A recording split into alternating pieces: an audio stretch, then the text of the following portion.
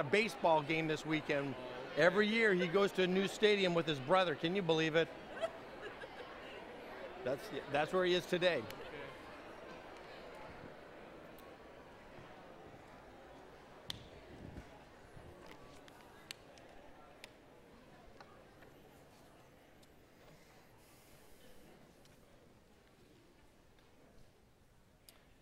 Well, a number of years ago, when I was a student down at Trinity Seminary, the president of the school came to speak to the students, and after welcoming us, he began with, "I need to confess that I've been involved with 3 women over the years."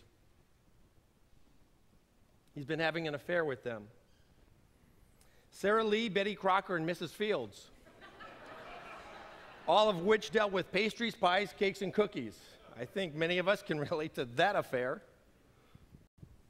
While that was a humorous incident, referring to adultery, these days it's becoming a big business. In a magazine article I read last year called Cheating Incorporated, the article started like this: "Do you want to have an affair? After hearing an ad on Howard Stern's radio show or seeing a commercial on late night TV, you might find yourself on the premier dating website for aspiring adulterers." The article goes on to give one of the taglines on the home page of the site, which says this: "Join free and change your life today, guaranteed." Well, the book of Proverbs would agree with that statement 100%.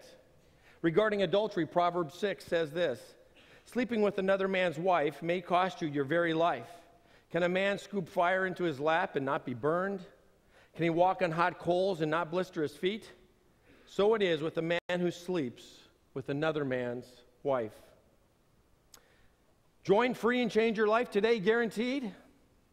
The Bible does agree with that statement. So what do we need to be aware of and do to protect our marriages? What do you need to be aware of and do to protect your marriage? A number of years ago, a friend of mine who was in law enforcement at the time also trained missionaries going overseas on how to keep themselves out of danger in a foreign country. I went with them to one of the trainings, and we were there for 2 days, and 2 words continued to stand out to me during that training: awareness and avoidance. Awareness and avoidance. You need to be aware of your environment and what's going on. You need to be aware of what's going on inside of you. Avoidance. Avoid those places that can put your life in unnecessary risk. Awareness and avoidance. While today's message will be about protecting yourself, protecting your marriage, it is found in the context of adultery. Adultery is sharing with someone, emotionally and or sexually, that which is to be reserved for one spouse. In chapters 5, 6, and 7 of the book of Proverbs, we see an interesting warning from the father. He does it in a very unique way. In chapter 5, he gives an overview of staying away from adultery. Listen up, don't get caught up, blow up, stock up, grow up, and summing it up. But in chapter 6, what he does this, he just focuses on the first 3 points: listen up, caught up, and blow up. And then he gives some examples in there about that. Then he moves on to chapter 7, still listen up, blow up, and caught up. But he tells a story. Listen, I saw a young man standing on a corner. Now, isn't that true of how we do it as parents? We have something important we want to tell our kids, and so we try to figure out 3 or 4 different ways to illustrate it for them. No, listen, Johnny, Susie, I saw a friend of mine, or your cousin, this is what happened to them. As parents, when there's something important, we find different ways to illustrate it and to teach it to our kids. And so is the father in Proverbs. These first 9 chapters of Proverbs is a dad teaching his son, preparing him with skills for living. So he begins with, listen up. My son, pay attention to my wisdom. Listen carefully to my wise counsel. So now, my son, listen to me. Never stray from about what I'm about to say. The son didn't listen, or at least this person didn't. Oh, why didn't I listen to my teachers? Why didn't I pay attention to those who gave me instruction? The father was saying to the son, Son, trust my words. You can take him to the bank. Son, listen, stay away from this kind of woman. She'll get you in trouble. Awareness and avoidance. So the father's words challenges his son to avoid putting himself into a situation that will potentially create a temptation to engage intimately with someone other than his wife. Son, it's not worth the risk. You have too much to lose. So he points out to his son how he can get caught up in a situation like this. Verse 3, the lips of an immoral woman are as sweet as honey. Her mouth is smoother than oil. Don't lust for her beauty. Don't let her coyness seduce you. How can a young man get caught up in this? He could be thinking this. I like what she has to say to me. Sounds pretty good. And boy, does she look fine. Mighty fine. His words draw him in, and her beauty he cannot turn away from. He wants her badly. She's seducing him, persuading him that it'll be easy and exciting to have sex together. The principles in Proverbs are such that as wise readers, we're to take them and to apply them to our current situation. And so we are doing that this morning. How can we get caught up in this today? Well, for a young man, it still is true. Her beauty and her words can draw him into an adulterous affair. But possibly, for most of us, it may not be that obvious. I want to pose a question to you this way. Is it possible that a person could be innocently and ignorantly unaware that they are gradually becoming vulnerable for an affair? What we need is attention, and affirmation, admiration, affection, and accommodation. We need that as individuals. You see, when two people sit down over coffee or a meal and intentionally allow the other person to download their thoughts and feelings, a connection is being made. When you allow them uninterrupted time and withhold judgment for the other person struggling to find the words, the relationship is being built and strengthened. He or she may be a neighbor, coworker, participant in a couple small group, or a fellow volunteer in a ministry at church. There may not even be a physical attraction at first. The critical element in the scenario is not that the person is so appealing to the eye, but that rather he or she is actually interested in who you are, what you're thinking, and what you're feeling. It is said that listening is silent flattery. This person isn't someone that you're going through the daily grind with. You're not spending time dealing with parenting issues, sorting out how to pay bills, chauffeuring the kids' duties, or haggling over those household chores.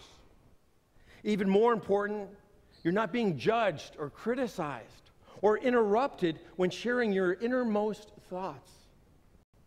He or she isn't trying to fix you, but they may even be your greatest cheerleader. All too often, someone outside the marriage with sympathetic ears serves as the sounding board, helping the person find his or her voice. It is then and there that there is the beginning of an emotional intimacy connection. And this type of attention, affirmation, affection, accommodation, and admiration needs to be happening with the spouse, not the neighbor, coworker, fellow volunteer, or small group member. It has been wired into us that the desire and need to connect with others, to experience an intimacy that is way deeper than the shallowness that most of us are experiencing in life today. An intimacy that involves the emotional, the spiritual, and the physical part of who we are. And when that doesn't happen over time with our spouses, they can begin to feel neglected, unappreciated, Add to it the occasional insensitive, thoughtless, and yes, even stupid, and I mean stupid, okay? Word, statement, or action, a wound can develop. Hey, most of us have been there, and they are stupid. Sometimes we realize that too late. Over time, the wound left untreated with an apology and or forgiveness can turn into resentment. We are unaware that we are becoming vulnerable to influences and advances outside the marriage relationship. Festering resentment, allowed to grow, can lead us to say and to do things that don't even seem like us in retrospect. In the article Cheating Incorporated that I referenced earlier, you can go online to the site and register to get to meet those aspiring adulterers. There's a revealing set of statistics in the article when it came to the number of new registrations for the potential affairs. There were spikes in the registrations during 4 holidays. Spikes. Can you think of what holidays those might be, where those spikes happened? Let's look at the first slide. After New Year's Day. Now you'll see 7 bars there, but that's the days of the week. They're just showing you where the spike is the tallest one. All right, some of you thought about the next one, already knew it. Let's show that slide. Yep, Valentine's Day. Makes sense. Yeah. How about the next slide? The day after Mother's Day. Fascinating, isn't it? Big spike and then down low. I think that resentment, that hurt, that wound. Some women, it took a couple days to get to that point. Next slide, Father's Day. The 4 holidays. It reveals that there are times when a husband and wife has over time had enough. And the resentment leads to rationalizing. And then they're pursuing a rendezvous. And the saddest thing with all the good things of the internet these days is that when we are feeling this way, the resentment, the rationalizing, we have too easily the opportunity to quickly move those emotions, that confusion, that hurt, that doubt, that anger into a stupid action. It's really a cry for help. It's really a cry that our relationship needs help. But instead, a new registration happens. Dave Carter, a man who has done pastoral counseling for more than 35 years and is an author and speaker on the topic. A few years ago, I had the opportunity to sit down with him and explore this topic and his research. And this morning, you're going to hear several of his thoughts throughout this message. When we were together, he said this comment that still rings true with me today. He said, "The power of a temptation is in the timing." The power of a temptation is in the timing. Now think about it. Okay, I know there are times that I have to skip lunch or forget it for whatever reason. Then I have to stop home at the grocery store and pick up something for dinner for the family. And I'll tell you, I'm going through that, and everything looks good, doesn't it? I'm filling up that cart with stuff I really don't need, okay? I'm hungry. Now, if I go to the grocery store at 7 o'clock at night, and I've had a good meal at home, man, I'll tell you, I'm in and I'm out. I'm in there, conquer. Get those things, get out of there. I want to get home. The power of a temptation is in the timing. So when are there times of high risk in a couple's life? During times of loss, where it could be the death of a family member or significant reversals in areas such as health, career, and finances. Kind of speaks to our culture today. Dave Carter says this about loss. Each spouse can be too overwhelmed to even think of the other. Each is just trying to survive and has very little left over to give to their spouse. Unfaithfulness or even flirtation, though certainly wrong, is understandable when you recall that sex is a great source of comfort, particularly for men.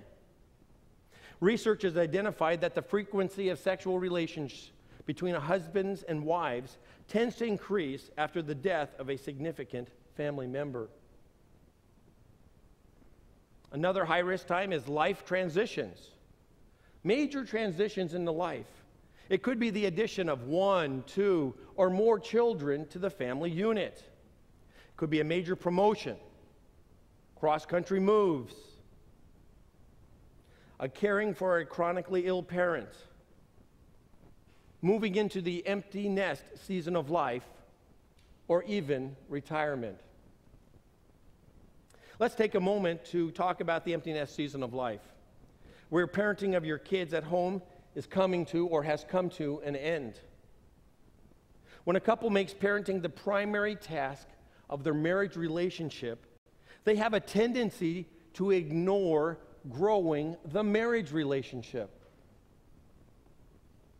Then, as the teens or young adults leave home, there's a greater risk of an affair or divorce.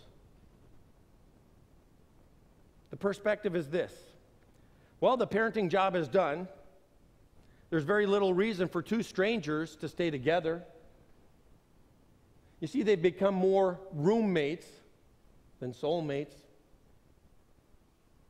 They may have been great parents, but are disconnected when it comes to their marriage relationship. They've not been growing and nurturing it. Another high-risk time that has been identified is during pregnancy. I mean, let's stop and think about the dynamics there for a moment. Her shape begins to change. Nausea may become an unwelcome guest. Hormones go ballistic. Life can become about the baby, and dad feels neglected. Then imagine when the baby arrives, and the experience of sleep deprivation becomes a normal part of life. My wife and I had 4 children before our oldest was 6 years old. Yes, we do know how that happens, okay? I remember thinking during that season of life that lack of sleep makes cowards of us all. Lack of sleep makes cowards of us all. I remember waking up in the morning thinking, man, if I could, I'd just drive off to Mexico and just lay on the beach. Get some rest. Move away from all the responsibilities for a little bit. I mean, you think and do things that just aren't sane sometimes. All of this can tie into what I call marital drifting. So we have high-risk times of life. Now let's add marital drifting.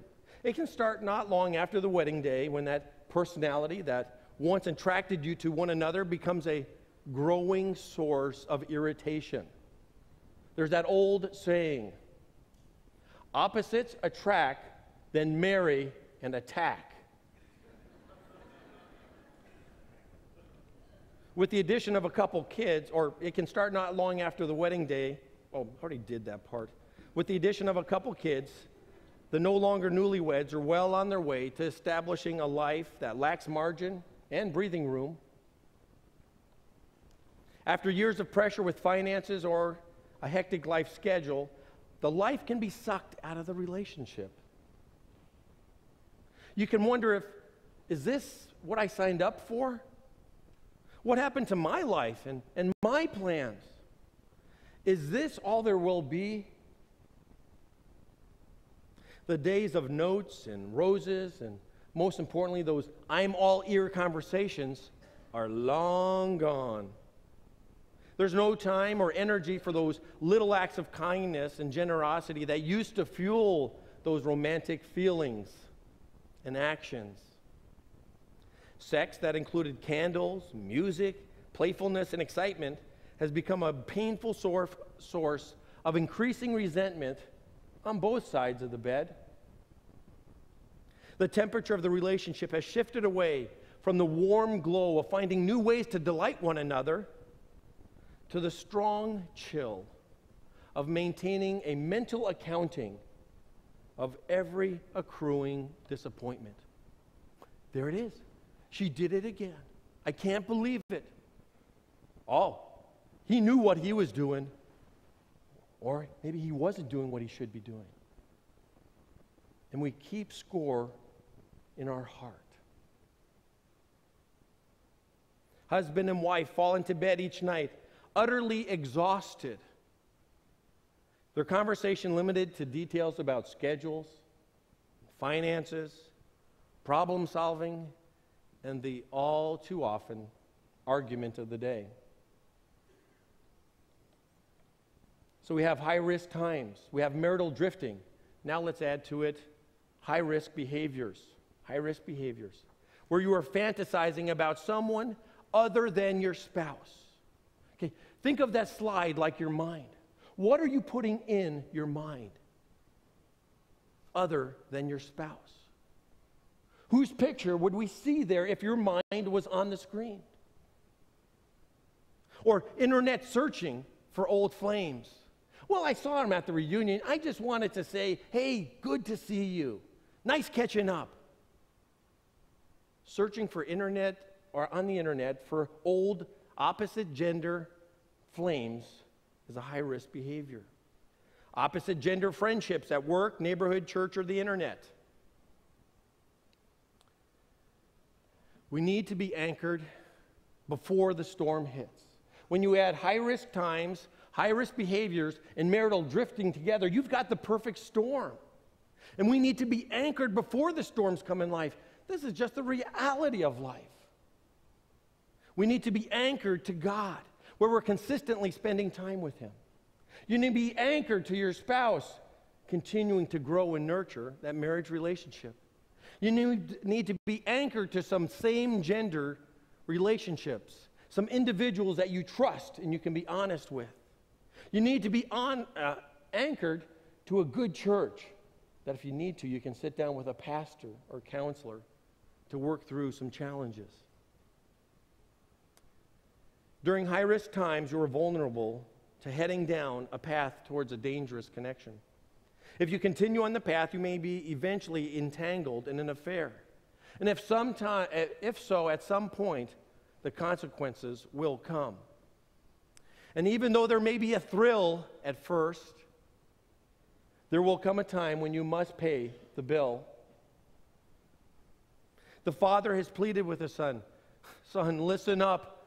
Don't get caught up, because if you do, it's going to blow up." And when the blow up comes, brace yourself for the storm. Proverbs 5, verse 9.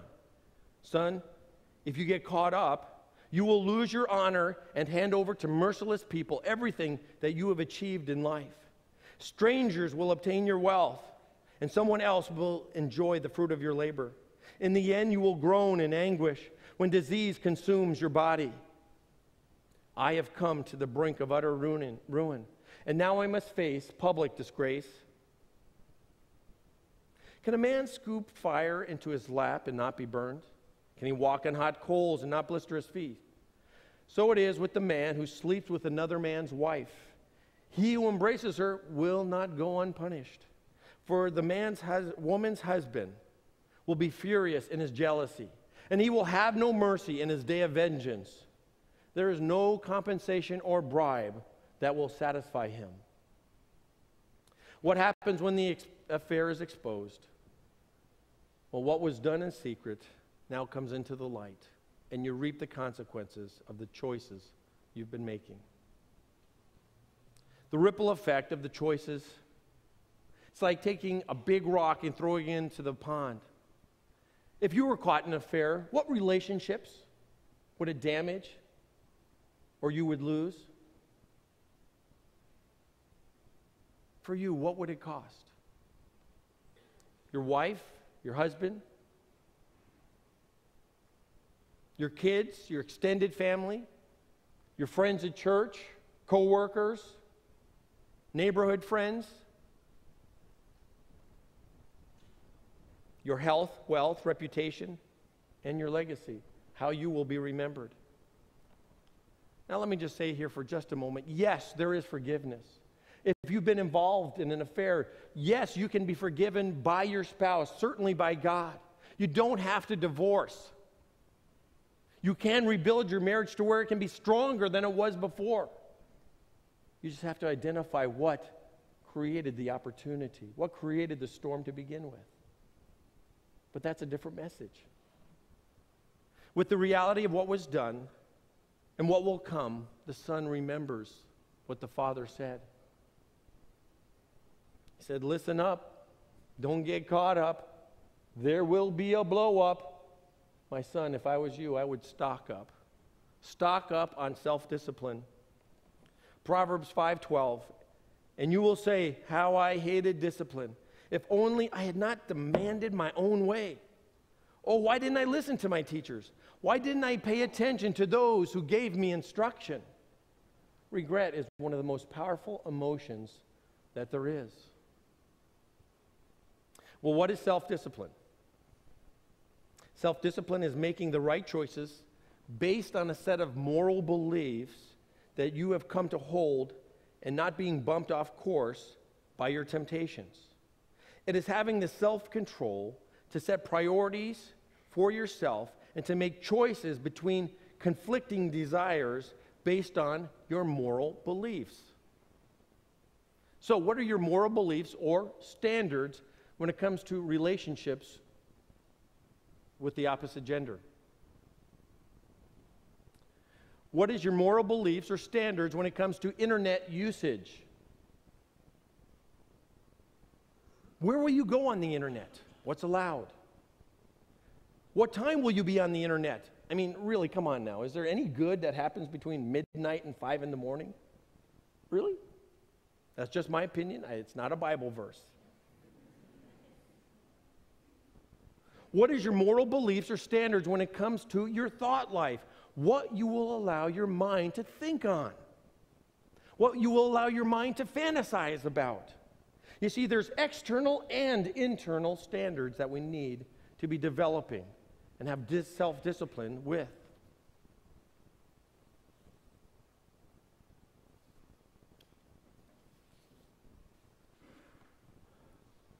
Joe Frazier, a champion boxer, once said it this way: if you cheated in the dark, you'll be found out under the bright lights of the stadium. Listen up, don't get caught up, my friend. You'll blow up. You should really stock up. But let me give you one more thing. Grow up. Yeah, grow up. Grow up your marriage. Nurture your marriage. Provide what it needs to grow. Proverbs 5:15. Drink water from your own well. Share your love only with your wife. Why spill the water of your springs in public? Having sex with just anyone. Why should you reserve it? You should reserve it for yourselves. Don't share it with strangers. Let your wife be a fountain of blessing for you. Rejoice in the wife of your youth. She is a loving doe, a graceful deer. Let her breast satisfy you always. May you always be captivated by her love. Why be captivated, my son, with an immoral woman, or embrace the breasts of an adulterous woman? Okay, let's acknowledge the fact that God has wired us with drives and desires biologically, and those are good. They're very good. But God wants us to meet that intimacy, that physical and sexual and emotional intimacy in the confines of the marriage relationship. Nurturing is easy to see these days. What are your plants? If you don't, they wilt and die. What are your marriage? If you don't, it will wilt and die. The heat of life can suck life from it. Remember, if you don't, you may be unaware that you're creating an environment where your spouse is vulnerable or susceptible to outside influences. They may be heading down a path that they're not alert to the dangers ahead. The power of a temptation is in the timing. Awareness, avoidance. Grow your marriage. Falling in love requires a pulse, but staying in love requires a plan. Do you have one? Do you have a plan for growing up your marriage? I'd say every year do something to enrich and strengthen your marriage, even if it's as simple as just going to a wedding. Proverbs 5:19. May you always be captivated by her. Why be captivated, my son, with an immoral woman? Be captivated or intoxicated. That's another way you could use that word. Intoxicated with your spouse. Make the focus of your attention your spouse. That idea carries with it that you are going to be consumed by them. You say, well, I just don't have those feelings. My friends, it's It's motion before emotion. Motion before emotion. You do the right things and trust God that the feelings will come. You see, that takes effort and our need to be intentional and to keep short accounts when it comes to forgiveness.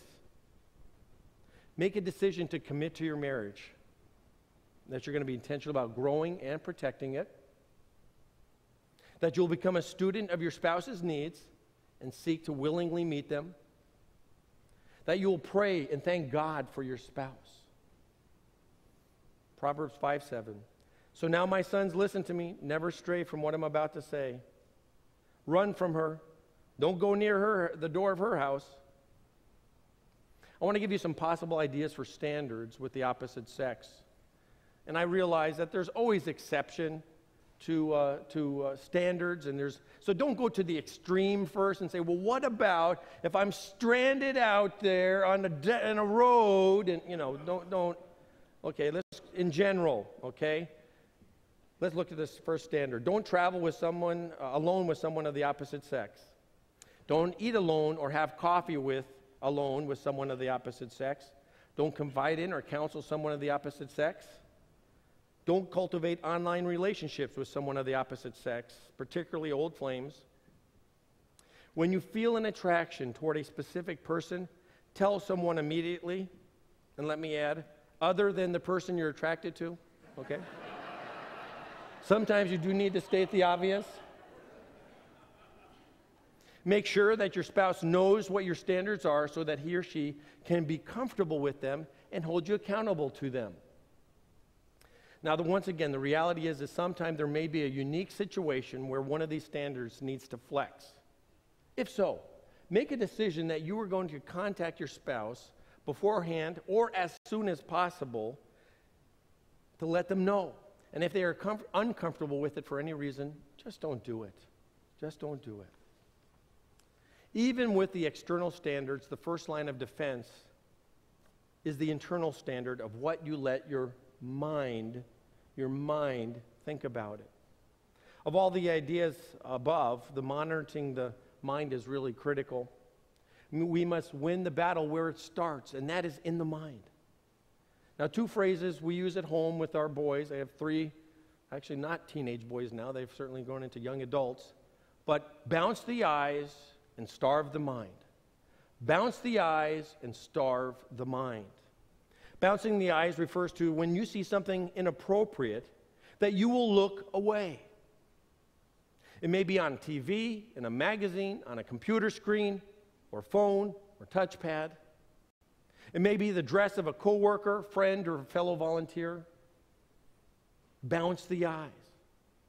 Starve the mind is the idea that you will not let inappropriate thoughts start to germinate in your mind, so that in your mind you're not comparing the guy or gal from work or your small group to your spouse, fantasizing about what it would be like to be with them.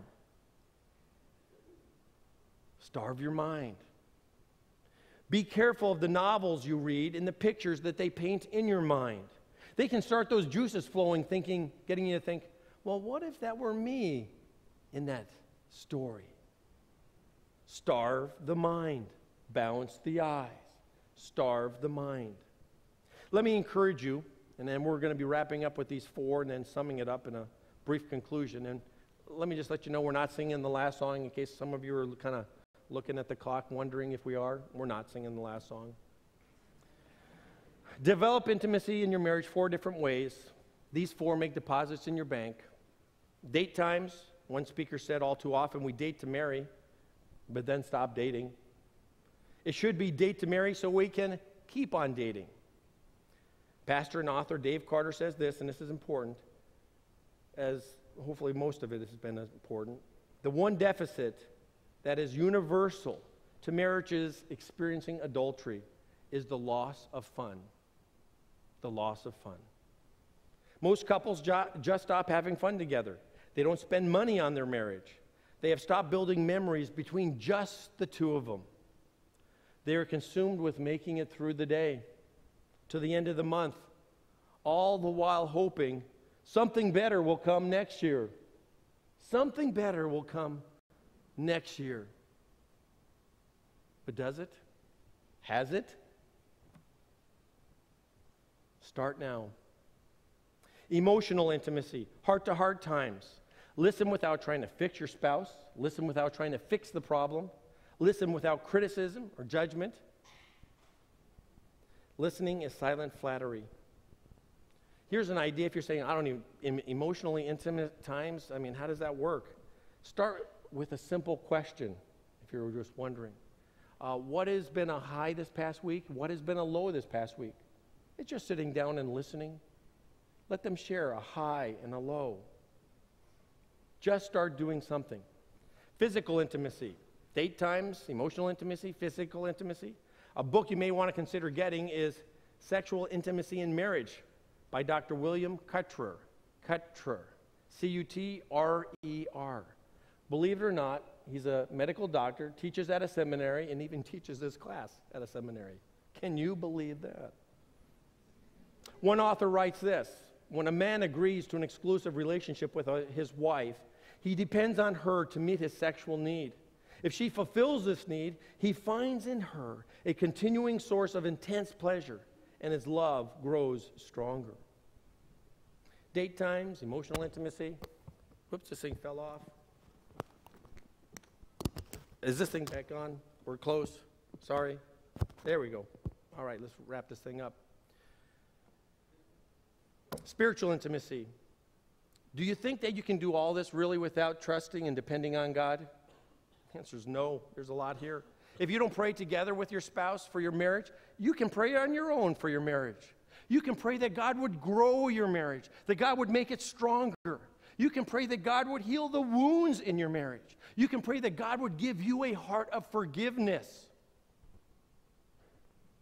You can pray for your marriage. Continue to be surrendering your marriage to God, asking Him to change you first. Change you first. Ask God to give you eyes and how to see what your spouse's needs are, and to give you a heart that would be willing to meet them. That's how you begin to make deposits into that love bank. So summing it up, Proverbs 5. The Lord sees clearly what a man does, examining every path he takes. An evil man is held captive by his own sins. They are ropes that catch and hold him. He will die from lack of self-control. He will be lost because of his incredible folly. The Lord sees, nothing's hid from his eyes. The lack of self-discipline with your mind is a costly choice. It's hard, but it's a costly choice. Back in the 1990s, Robert Redford starred in the movie Indecent Proposal. The character Redford plays is a billionaire who offers $1 million to a husband and wife if they agree to allow the wife to commit adultery with him. The couple agree, amazingly, and that decision bankrupted their marriage with confusion, doubt, insecurity, anger, regret, and the list could go on. I can't even begin to imagine the stupidity, the regret of what went on there.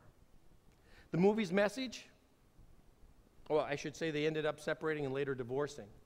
The movie's message to show that in the end it's not worth $1 million to risk losing the exclusive husband-wife bond. How do we stay faithful to our promise? It starts in our thinking. Whatever is true, whatever is honorable, whatever is pure, whatever is lovely, whatever is admirable, if anything is excellent or praiseworthy, let your mind think on these things. And I end with this statement. The battle to keep your marriage exclusive is won or lost in the mind. In the mind. Long before it has the chance of proceeding to the bedroom.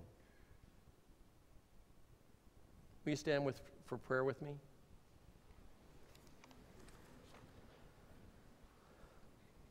Father God, some sermons are certainly delicious, and they're fun and they're tasty like pizza. Some messages are more nutritious, kind of like broccoli and spinach. And Father, I thank you for your word that gives us both. And this morning, as we have been challenged by your word, whether married or single, trusting you to be married at some point, God, I pray that you would speak to us and remind us of the truths that we've heard this morning. As a father warns his son, so we have a heavenly Father warning us as men and women, as husband and wives, to guard our hearts with diligence. God, I pray for this congregation that you would protect us, that you would give us grace when the unthinkable happens, and forgiveness and the help to rebuild marriages. Father, thank you for your truth and your presence. Amen. You are dismissed. Have a great rest of the day.